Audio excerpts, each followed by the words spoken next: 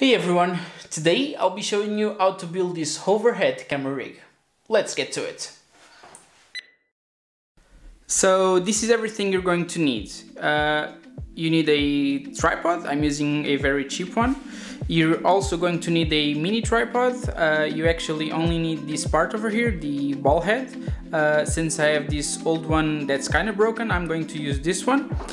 And you need a piece of wood. This one measures about 1 meter. You're going to need a drill, some wood glue, some drill bits, screws and a pencil. You're going to need a handsaw because I'm not using any power tools, and you're going to need a square or a ruler.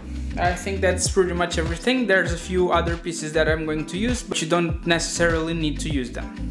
The first thing I'm going to do is to make a quick release tripod plate like this one. I'm not going to use the tripod one because I want to still being able to take it out, and I just rather make a small one like this out of wood, and I guess that will work just fine. So I'm going to use this one, trace it onto the end of the wood like this, and cut a small piece off like this. So I measured my tripod plate and it's about 5 centimeters wide. I'm going to make mine 49 millimeters, so it's 1 millimeter shy of the tripod plate width.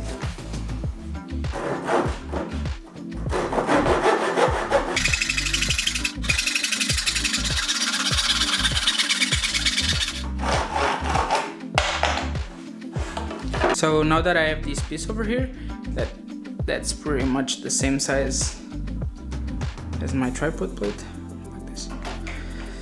I now need to make those bevels onto my piece of wood, just so my new tripod plate fits on the tripod.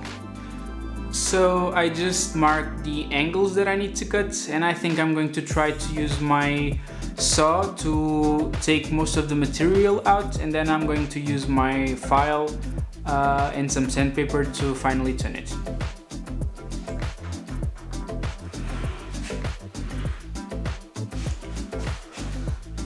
Trying to cut this onto an angle.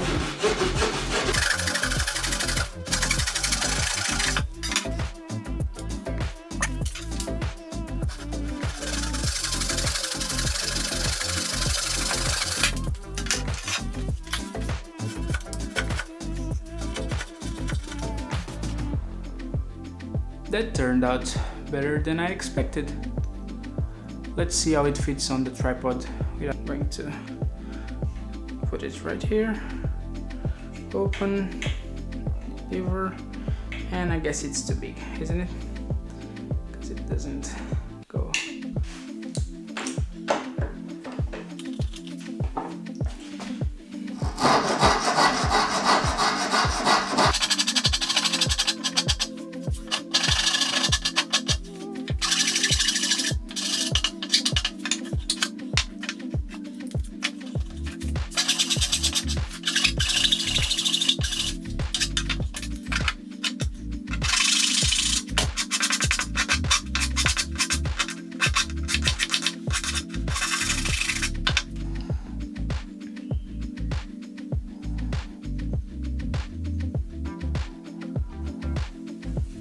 Let's see if it fits now.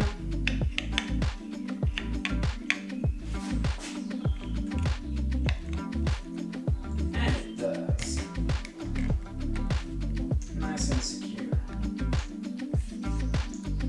So once you have your quick release plate, you're going to maybe leave 20 centimeters or so, and you're going to want to glue it onto your piece of wood. Put some wood glue, spread it around, and glue it in place.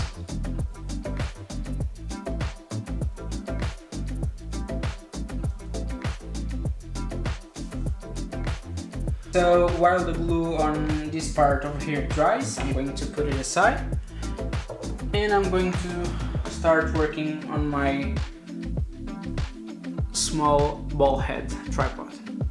So as I said in the beginning of the video, this tripod is pretty much broken. It's a very old tripod. Legs are not secure anymore. So removing that, we just have this little ball head. And that's going to be perfect to mount our camera onto the camera rig. So I experimented early and I found a screw.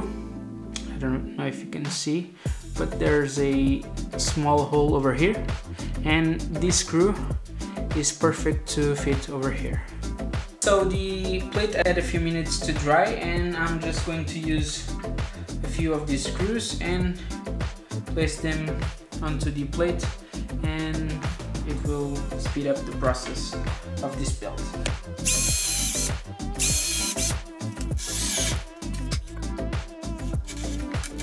Let's see how it fits on the tripod. So we have our tripod over here. Let's see if I can do this one hand. So you insert this part over here first, like this, and then you... Let's help a little bit with the other hand. Ooh. And it's secure. As you can see, it wobbles a little bit, maybe because the tripod isn't a very good one. I could probably use a better one. But as you can see now, I have an arm all the way from there to here, and I'm going to mount my camera over there. And let's just tell you why I left some of the arm sticking on the back. Since my camera is quite heavy, and this part is going to always be heavier than this side, once I put my camera over here, it would be very unstable, as you can see, and it would fall off or tip the tripod. So my thought was to put some weight over here that will counterbalance the weight of the camera. We have our tripod plate over here. We're going to go to the other side, this side. We are going to put our ball head over here, something like this. Let's drill one hole right here. This screw, like this. That's one overhead rig arm pretty much done. As you can see, we now can flip our ball head 90 degrees like this, and our camera is going to point down. Let's experiment, shall we? So we need to put something over here that we can attach some weight to it. On one of these IKEA bags, it came with this 90-degree thing, and I think that's going to be enough to secure it to the other end of the arm, and then we can hang stuff off over this, like a bag full of paint cans, or I don't know, something that has some weight to it. Let's install this one. Found the bag, and I'm going to use a can of paint that's about half full. That's probably going to be enough weight, but we'll see. If not, we just add some more. So now I'm just going to take my tripod, put it something like this over here. I'm going to attach my quick release plate, and as you can see now it wobbles. It's very wobbly. Let's take my phone, put it right over here, and it wobbles even worse.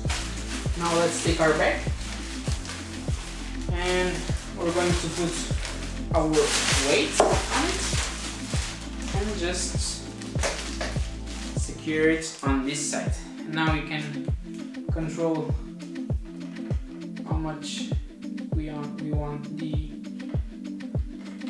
arm to,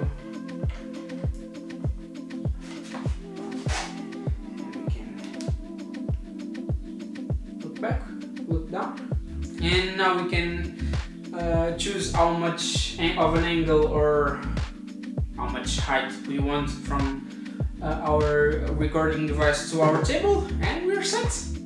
Let's see how it looks. So as you can see now, I can do product reviews, something like this. I can show you what I'm working on, either it's an iPhone or something else. And yeah, I can show you pretty much anything, like my drill chuck. That's a crazy good thing to show you. And I can show you my small tripod that I was using to help me with this video. I can show you my lens cover. That's a nice one. It has springs in it. So yeah, I hope you like it, and I'll see you on the next one. Bye!